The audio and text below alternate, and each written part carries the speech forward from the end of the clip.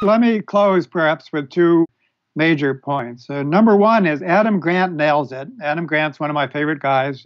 Presumably you've had him on your show. Yep. Multiple times. Yeah. When he says basically that the good guys, the givers, do the best and the worst. They do the best when they surround themselves with other givers. They do the worst when they're surrounded by takers, and then they become chumps and doormats. So we can't just say be altruistic. We have to provide the social environment that allows altruism to succeed. And if you don't provide the social environment, then it's unethical for you to counsel people to be altruistic, because you're just setting them up to be doormats, exploited. So we have to create social environments that make it safe to be altruistic. At that point, then, we should encourage people to be altruistic. Probably we don't need to, because it will have its own rewards.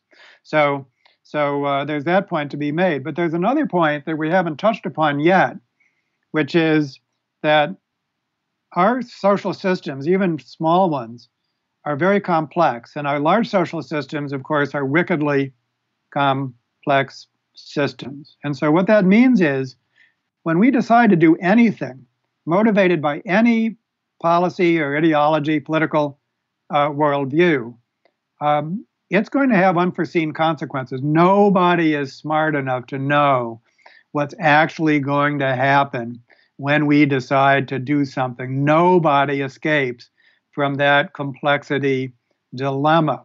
Knowing that, there's two things that won't work and one thing that can work.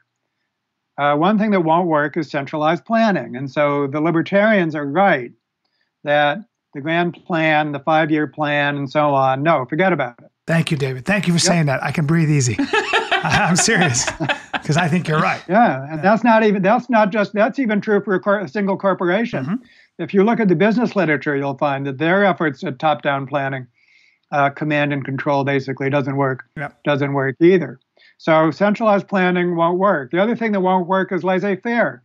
The idea that if you do nothing, or just let stuff happen, and that's somehow going to work, forget about it. And so the two sort of vulgar policy prescriptions that are talked about in everyday discourse, centralized planning and laissez-faire, neither one are going to work. Well, what will work? Something in between. What that is basically a carefully managed process of cultural evolution. We decide to do things based on the best of our knowledge, and then we try it out in a cautious and highly systematic way, see if it works, and then we can implement or not, tinker, so on and so forth. So if you take a policy, for example, such as guaranteed basic income, then we'll never know if it works or not. We'll have our rationales and so on and so forth. Let's try it out, and thank heavens that it is being tried out. Only then will we know. Only then will we know. And so it's at that point that you basically get beyond political ideologies and you enter into a space